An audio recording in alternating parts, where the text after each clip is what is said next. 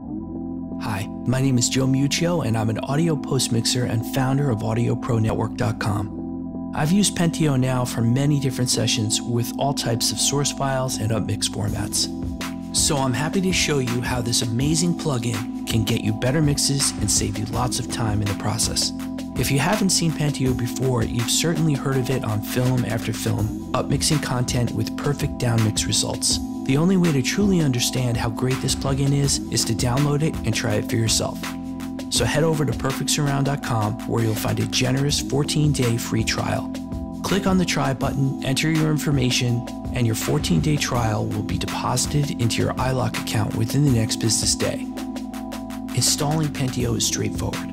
After installation, create a new session and ProTools will automatically recognize your new Penteo 16 plugin.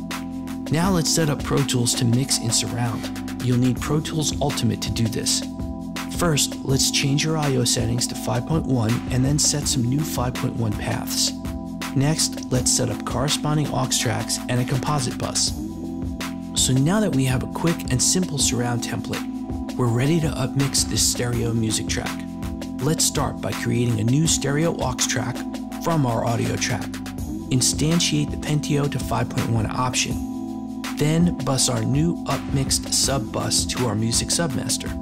In Penteo, make adjustments to taste, lower the center channel to give your dialogue some space, raise up your surround channels to make the music more immersive, and adjust the LFE to where you like it. Repeat this setup for any other stereo source tracks like backgrounds and effects. In the past, you may have used reverbs to help create a surround image along with panning some music and sound effects toward the rear speakers, opening yourself up to phasing issues. No fun at all.